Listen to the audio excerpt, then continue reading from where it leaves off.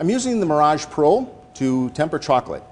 And now, if you're tempering chocolate, really the way we've done it in the past is we've used a double boiler.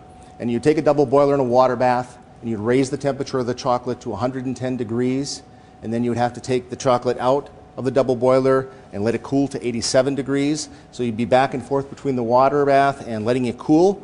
Also, with a water bath in a double boiler, you have to worry about condensation. If condensation were to get into the chocolate, you would actually then have the chocolate would harden.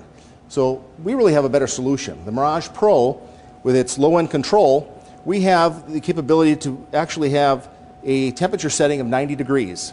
And what we'll do then is we'll heat this up to the 110, but then we'll back it down to that 90 to get the cooling of the chocolate. Now we can let this here all day long, and it will maintain this 90 degrees on the plate.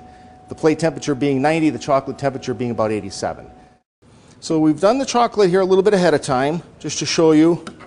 And some quick little items here that we've put together just as a quick and easy, nice, elegant looking appetizer or a sweet treat.